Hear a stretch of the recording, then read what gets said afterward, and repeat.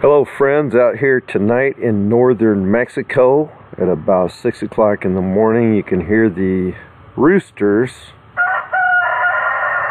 in the background. The sun's going to be rising here shortly, and working tonight again with the 10 micron GM 1000 HPS. Got a guide graft here going on. Very good performance tonight.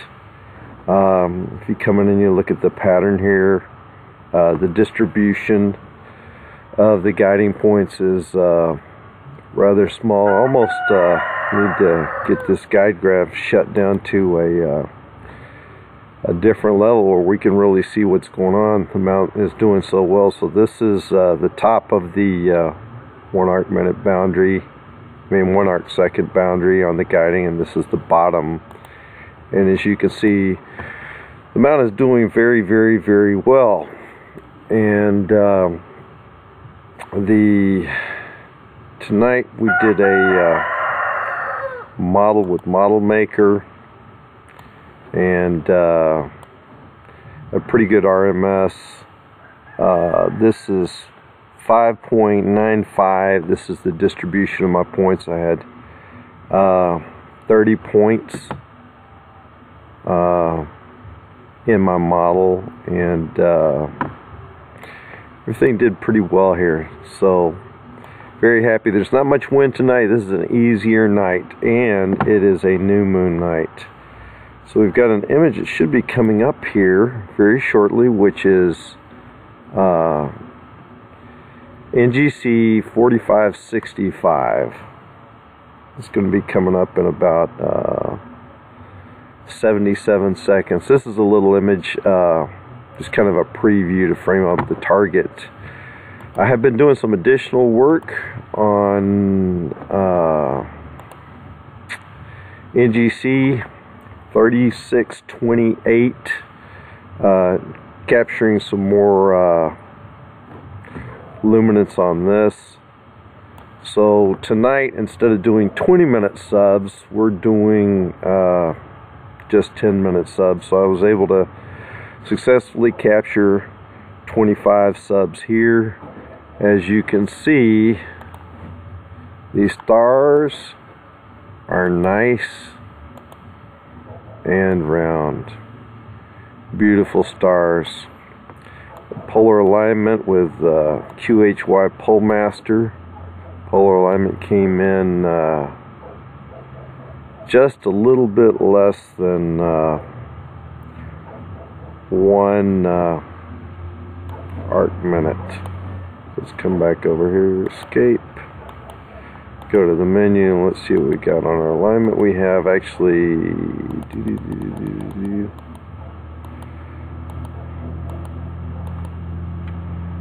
okay, well, as we're going through this line info, we've got 40 stars, polar alignment of less than 1 arc minute, and RMS of 6.0. So a real good model going on here.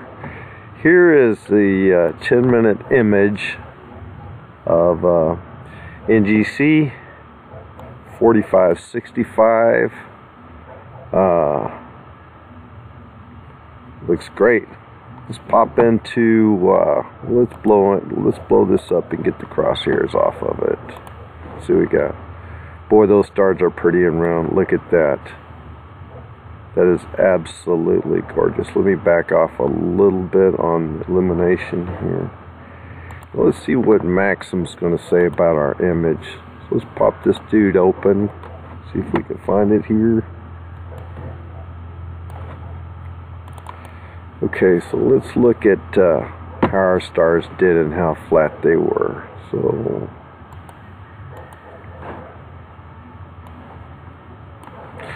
got a tool here to see the flatness of our stars.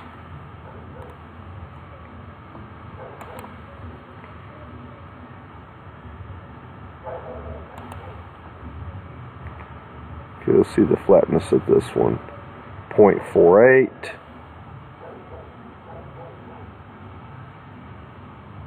well, that was 0.048, 0.072,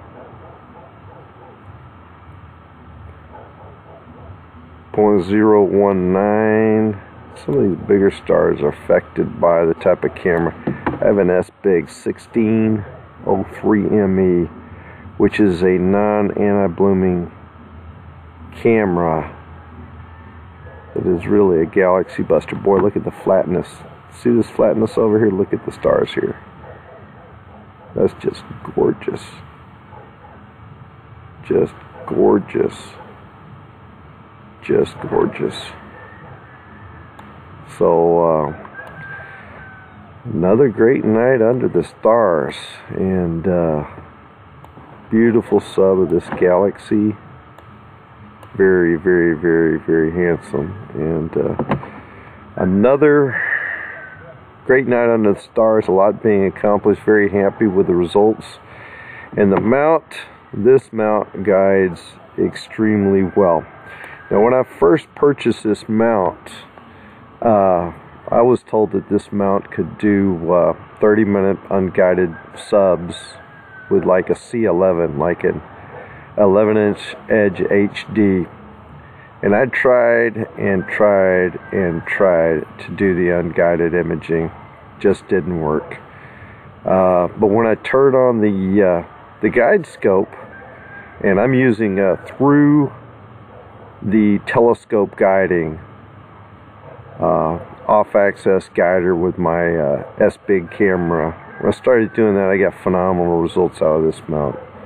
So very, very happy with the guiding performance of this mount, and just another great night under the stars. Thanks for watching.